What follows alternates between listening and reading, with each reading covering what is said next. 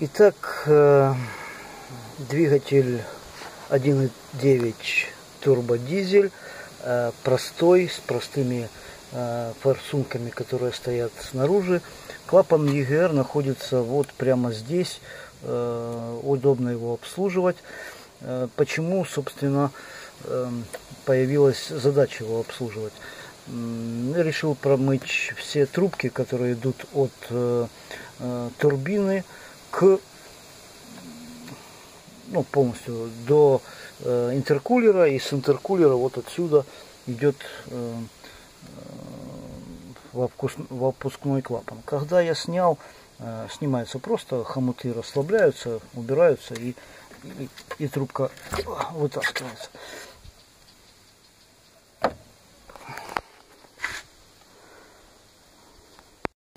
После того, как снял патрубок, обнаружил, что внутри тут полный жах от той сажи, которая идет с клапана, и поэтому было решено снять клапан EGR. Он снимается просто. Здесь есть 3 винта под шестигранник, обыкновенный, без звездочки. Значит, один здесь, второй здесь, и третий находится вот здесь вот внизу. Но чтобы до него добраться, нужно открутить гофротрубку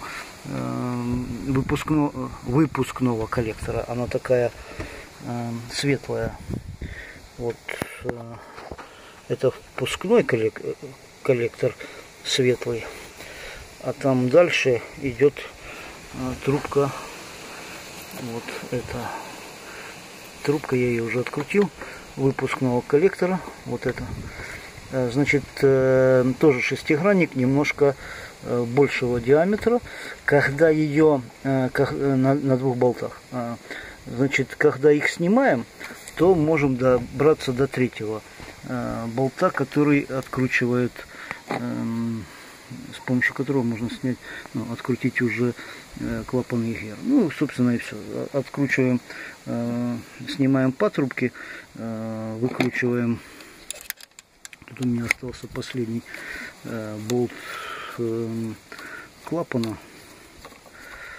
И видим, картинка. Сейчас все покажу. Вот уже теперь на свету. Здесь внутри полный жах. Вот это посредине внизу. Это сам клапан. Он тут оброс. И суть в том, что заросла впускной коллектор. Зарос настолько, что изменился диаметр. Зарос по 5 миллиметров на сторону. Не передает. Сейчас попробую показать. Диаметр изменился впускного коллектора. Обрастание приблизительно минимум по 5 миллиметров на сторону отложений. Поэтому, конечно же, нужно снимать впускной коллектор. И снимается он тоже шестигранники, которые там вот этот болт, вот тот болт, и снимаем сначала воздуховоды все, датчики для того, чтобы не мешало. Снимаем здесь воздуховод, тоже на хомуте, отсоединяем шланги. Они тут просто стоят. Здесь есть электрическое подсоединение. Нажимаем здесь на фиксатор, и можно вытащить. Отодвигаем патрубок в сторону, и тогда будет доступ к тому, чтобы здесь откручиваем, чтобы открутить патрубок. И тогда будет доступ к тому, чтобы открутить впускной коллектор. Что нужно, чтобы снять впускной коллектор? Как видите, я патрубок все-таки снял, отсоединил его и от турбины. ну, тоже хомут отсоединил. Значит, нужно открутить, как я уже говорил, вот эти винты. Ну, тут такая ситуация, не получается винты открутить с этой стороны, три болта упираются в вот эту алюминиевую защиту. Хотя гайки закисли, я их раскислил раскислителем, пшикнул, типа ВДшкой. И когда болты, видите, я откручиваю, они упираются в защиту и не идут. Поэтому все-таки принял решение открутить эту алюминиевую защиту. Сейчас откручу еще 3 болта и впускной коллектор. Он уже, кстати, трохи с той стороны я уже открутил, он уже телепается. И сниму впускной коллектор. Итак, для наглядности продолжил видео, для того, чтобы показать, чем все закончилось. Обратите внимание, проходное сечение совсем уменьшилось. Вот это все я могу отковыривать. 5-6 миллиметров на сторону было все забито. Вот в таком состоянии был впускной коллектор из-за клапана EGR, который, в принципе, я собираюсь даже заглушить, чтобы вот этого всего больше не было. Я снял, как вы видели, начал чистить механически, но могу прочистить только тут на входе коллектор, на выходе из коллектора, на входе. Вот отсюда могу вычистить. Дальше, в общем-то, нечем. Тут полость забитая, поэтому я пошел дальше. Как видите, вот трошки грязная эта работа.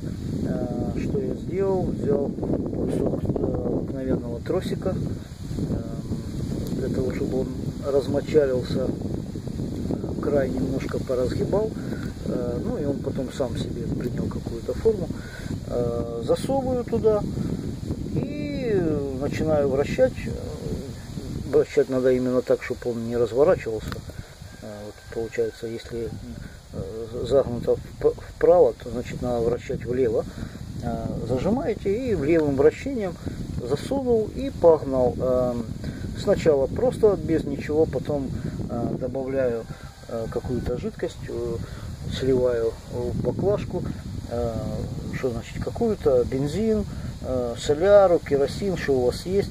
У меня есть трансформаторное масло, есть бензин. И потихонечку, в общем-то, судя по тому, что сейчас я там вижу, все уже достаточно хорошо.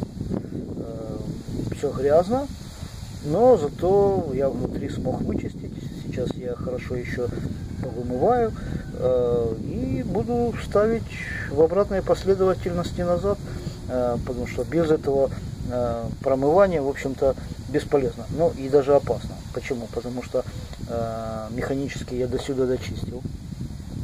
Там остались какие-то куски, которые потом потянут в клапана. И поэтому нужно хорошо вымыть, для того, чтобы такого не произошло. Ну, вот так можно решить проблему с впускным коллектором. Вымываю и ставлю назад. Ну что же, вот так получилось вымыть. Уже поставил в обратной последовательности все на место. Прокладку 6 болтов закрутил.